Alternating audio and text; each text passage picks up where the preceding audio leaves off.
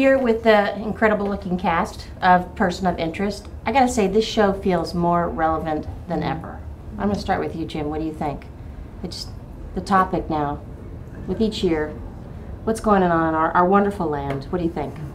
21.5 million Americans are now in China. All their information. I just say that our writers, Joan and Owen, were way ahead of the curve.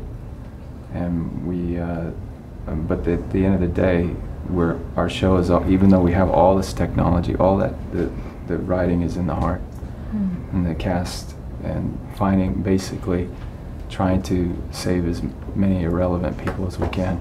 Yeah. Have you ever felt like the real world is drafting off of what's happening on this show?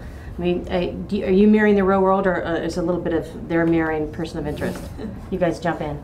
Well, you saw the market glitch the other day. Yeah, it gets a little confusing, right? Yeah, it gets a little intermingled. That hit a little close. Yeah. I wish we could chalk it up to a malevolent world domination bent artificial intelligence, but I think it's more likely clumsiness and errors and kind of venal espionage. Your reality show. Yeah, we're becoming a reality Housewives show. of Interest.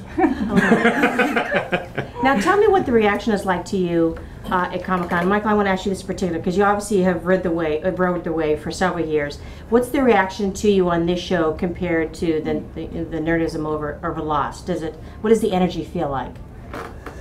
It feels respectful and a little bit more sedate than in those years when I was on a different show. Yeah.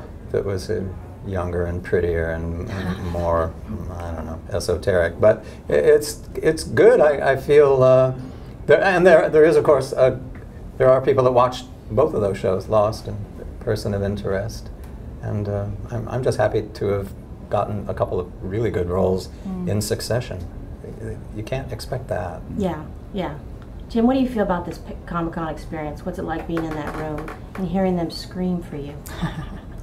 I haven't heard them scream for me, but I'm screaming. I'm always screaming. Jim, I always scream for you. I think Jim's gotten the most kisses at Comic-Con. Yeah. Absolutely. It's true. Everyone always wants you to How jump can you over not? and Look kiss at them. Come on, look at how that good he face. looks. it's great. Look at that. Yeah. You look so good. Yeah, and they're going to be here today. You could park your Those slippers girls on the will be bed here. any day. He's stumping for a kiss down there.